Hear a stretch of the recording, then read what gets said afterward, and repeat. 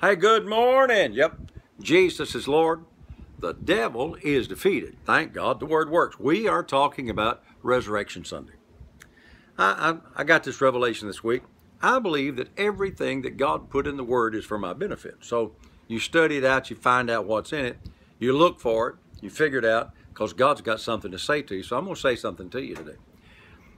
When Mary and Martha went to the tomb to check on the body of Jesus, the angel was sitting there, and he said, "He that you are seeking, who that you're looking for, is not here, for he has risen as he said." Now on the cross, Jesus cried out with a loud voice, "It is finished," but yet it wasn't completed yet. I was reading this the other day. It says, all of the grave clothes was thrown over to one side, but the face napkin was laid to one side. Now, one translation says neatly folded, laid over to the other side. I've looked at that for years.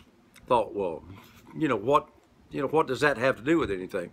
Well, you see, the Holy Ghost writes things for my benefit, your benefit. So here's what I found out.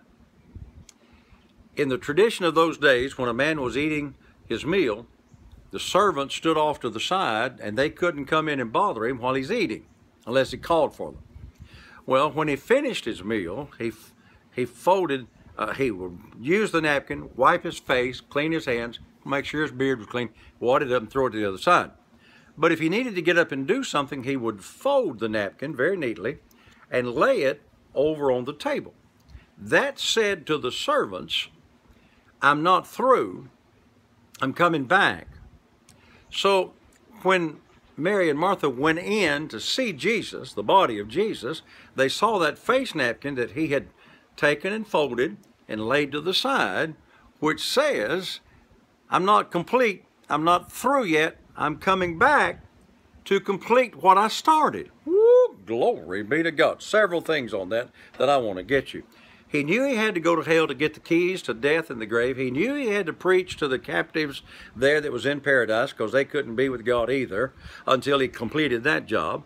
He had to come back, go through the earth. They brought all those saints with him through the earth. He had to go to heaven to spread his blood on the mercy seat to complete the work. So when he said it is finished, it wasn't completed, but he was working it. So watch this. He not only said that it is finished, but he folded that napkin and laid it down so that anybody that would see it would know, I'll be back. I'm coming back to complete the course. Woo, hallelujah. So Jesus constantly said and acted on what he believed that he was going to complete the job. Now, maybe you hadn't got that yet. I'll bring that out again tomorrow, because I want you to get that. But listen, that means that he was planning on coming back to complete the job. Hey, watch this. I am part of the body of Christ. Okay, now I've turned the church over to my oldest son, Mark, doing a great job. He's my beloved son in whom I'm well pleased, doing a super job. But I'm not through. I'm not retired. I got a lot of things to do. Several things that God has shown me in my life, prophetically and other things. I'm not finished with them yet. Well, watch this. He folded that napkin and laid it to the side and said, "I'm not through yet." So if you got some things that you know God's told you that you're going to do, hey, don't give up on it. Jesus is going to complete the task that he started in you.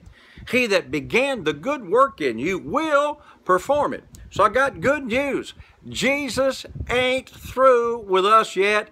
Jesus is not through with you yet. He's going to complete the job. He laid that thing to the side to say, I'll be back.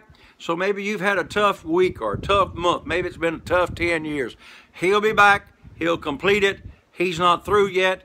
Give him that opportunity. Remember today, Jesus is Lord. Thank God the word works.